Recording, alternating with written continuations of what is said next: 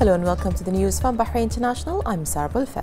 The National Task Force for Combating the Coronavirus held a press conference to discuss the latest updates on the coronavirus. The Undersecretary at the Ministry of Health, Dr. Walid Al-Mana, affirmed the importance of refraining from all gatherings during the next 2 weeks and of following precautionary measures to decrease the number of infections. He stated that the increase in the number of infections is a result of holding various gatherings and the relaxing of following precautionary measures, notifying and noting that the National Task Force for Combating the Coronavirus continues to study the indicators and review all developments regarding the virus. Al-Mana affirmed that the inspection campaigns conducted by the teams of the Ministry of Industry, Commerce and Tourism as well as the Ministry of Health continue in order to ensure that all measures are taken by all facilities.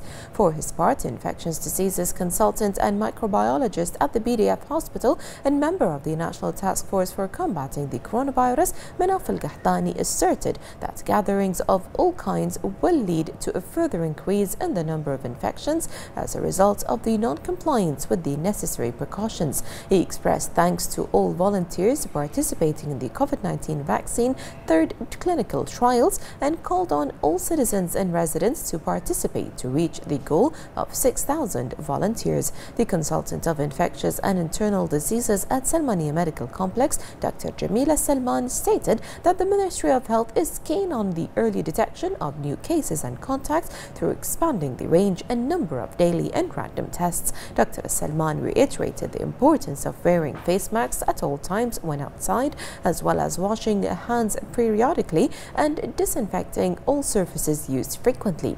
She stated that all those who show any symptoms should call 444 and follow all the instructions given. The Ministry of Health participated in the launch of an online training course entitled Primary Care Practices, which was prepared by the Middle East Office of the World Health Organization, the WHO, and was also attended by the World Health Organization of Family Doctors and various United Nations agencies. The Minister of Health, Faiq Saleh, deputized the Assistant Undersecretary for First Aid Care, Dr. Manal Al-Alawi, participated in the launch with the aim of training employees in primary care practices, especially in light of the outbreak of the coronavirus COVID-19.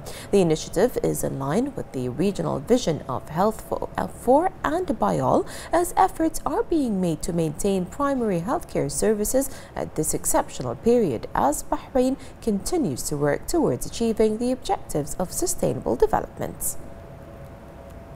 The Secretary General of the Royal Humanitarian Foundation, the RHF, Mustafa Said, received the Sudanese ambassador to Bahrain, Ibrahim Mohammed Al Hassan Ahmed. They discussed the current humanitarian situation in Sudan and the suffering of the Sudanese people due to the floods over the past period. Dr. Said commended the efforts exerted by the ambassador to enhance bilateral relations and cooperation across various fields. The Sudanese ambassador praised the keen interest of the Honorary President of the RHF, His Majesty King Hamad bin Isa Al Khalifa, in the field of humanitarian work, which provides aid to the needy in various countries. He expressed appreciation for the efforts of the representative of His Majesty the King for humanitarian work and youth affairs and the chairman of the board of the RHF, His Highness Sheikh Nasser bin Hamad Al Khalifa. He concluded by highlighting Bahrain's supportive position as a fixture of the deep-rooted bilateral ties, of which the latest initiative is only the most recent example.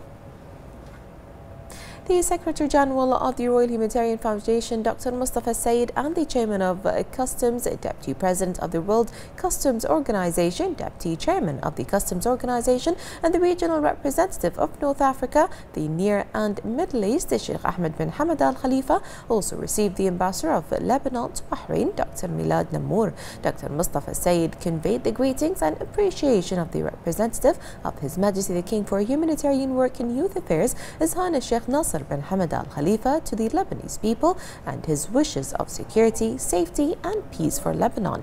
He affirmed that their royal directives of supporting the Lebanese people and alleviating the consequences of the humanitarian catastrophe in their country are an affirmation of the distinguished historical fraternal relations between Bahrain and Lebanon. For his part, Sheikh Ahmed bin Hamad Al Khalifa expressed the appreciation of the World Customs Organization to His Majesty the King for his wise directives to provide aid and assistance to the Lebanese people and His Majesty's keenness to support Lebanon in light of the dire circumstances in their country.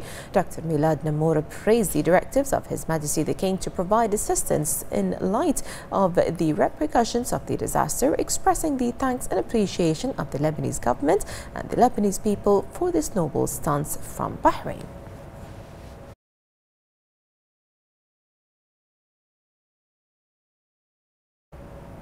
The CEO of the Labour Market Regulatory Authority, Osama Al-Absi, said that the authority will not allow runaway workers to regularize their situation by obtaining a flexi permit or transferring to a new employer. He added that the total number of runaway workers reported to the authority does not exceed 0.4% of the total expatriate workforce in the kingdom, whose only option will be deportation. He said that the employer has to file a report on employee's absence for 15 days or more without notice, after which the employee cannot request to transfer to work elsewhere or resume work with his current employer, and a flexi permit will be denied thereafter. The LMRA CEO noted that workers who benefited from the amnesty period are those whose permit expired and their employers did not renew it, and those whose employers have cancelled their permits without sending them back to their home countries. He highlighted that under the amnesty that started in April and will continue to the end of the year, 53,000 workers have regularized their situation. The Minister of Health said today that the number of coronavirus cases reached 5,002, with 334 recoveries, 702 registered new cases, 98 of which are the new registered cases are expatriates, 602 are contacts of active cases, and 2 are travel-related. The ministry urges everyone to adhere to the rules and avoid public spaces when possible.